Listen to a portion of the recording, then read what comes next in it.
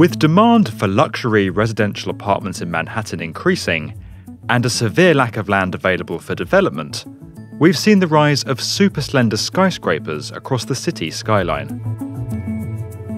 While this trend originated and first became identifiable in New York through structures like 432 Park Avenue and 53 West 53rd Street, the phenomenon is no longer limited to the city and is beginning to have global repercussions.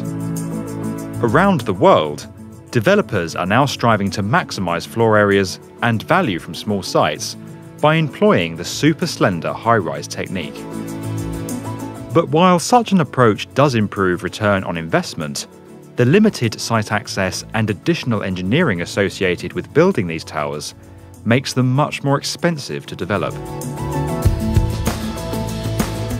Now in Australia, contractor Hickory Group have pioneered a construction method that uses prefabricated modules to improve quality, streamline the building process, and reduce overall construction costs.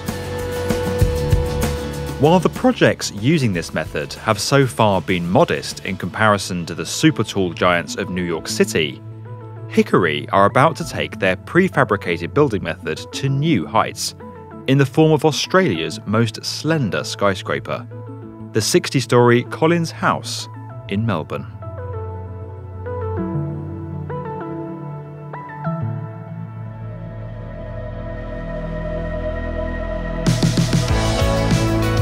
Collins House is located in the heart of Melbourne on the city's prestigious Collins Street. Famed for its historic streetscape and home to some of the country's tallest buildings, Collins Street and Melbourne as a whole is in the midst of a high-rise building boom, the likes of which Australia has never seen. With soaring demand for high-rise living and commercial vacancies at an all-time low, at least 20 skyscrapers are currently under construction, including the city's tallest building, the 317-metre Australia 108.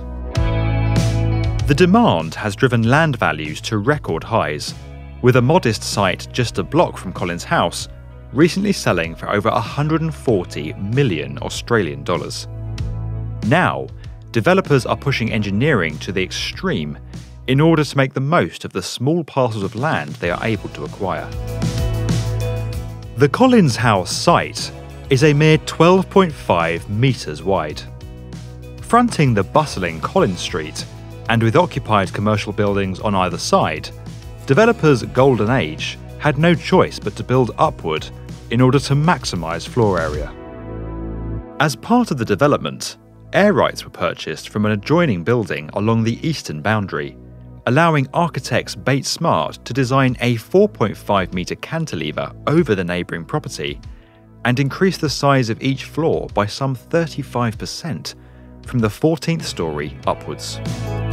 With only one access point to the site, manoeuvring plant, materials and other equipment during construction was always going to be a struggle. While the first 14 stories of the tower are constructed from concrete, Hickory's prefabricated structural units form the remainder of the skyscraper's height. The use of prefabricated techniques has had a remarkable impact on the quality, speed, and level of safety on the Collins House scheme. With the majority of components assembled off-site and craned into place within an hour of delivery, the project's programme has been reduced by 30%. These prefabricated modules also reduce the extent of external safety screens and barriers required, as the building is enclosed once the module is in place. Being assembled off-site under controlled factory conditions allowed the modules to be inspected and any defects rectified prior to delivery, drastically improving the quality of the finished product and further reducing downtime on site. Offering 271 luxury apartments across its 60 floors, as well as a host of residential amenities, Hickory's modular system provided a more flexible floor plate that can be adapted across the levels, depending on the intended use of each space. Currently rising toward its 190-metre total height, Collins House will become one of the tallest prefabricated buildings in the world when it completes in 2019. While Collins House is some way off the 426-metre height of New York's 432 Park Avenue, the slenderness ratio of the two structures is almost the same, at 1:16 and 1:15 respectively, making Collins House a powerful case study for the prefabrication of other super slender towers around the world. With developers and contractors constantly searching for new ways to reduce building costs, keep standards high, and speed up construction, the success of pioneering methods like this, and on a building like Collins House, could set new benchmarks for the industry in the years ahead. If you enjoyed this video and would like to get more from the definitive video channel for construction, subscribe to the B1M.